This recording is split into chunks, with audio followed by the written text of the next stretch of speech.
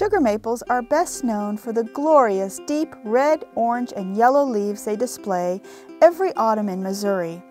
These medium to large trees, also called hard maples, have large rounded crowns between 70 and 100 feet in height and trunks 2 to 3 feet in diameter. Their leaves are opposite and range between 3.5 and 5.5 inches in size. They are usually 5-lobed, sometimes 3-lobed, and the lobes are tapered to sharply pointed tips with a few jags on either side.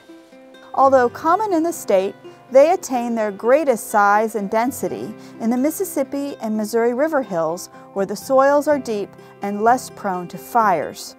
Sugar maples are popular as ornamental shade trees, and they are often prized by property owners for their brilliant foliage. But they're also an important timber resource, since the wood is fashioned into furniture and flooring, and the sap is collected for maple syrup production, two multi-billion-dollar industries. For more information about Missouri's sugar maples, visit mdc.mo.gov.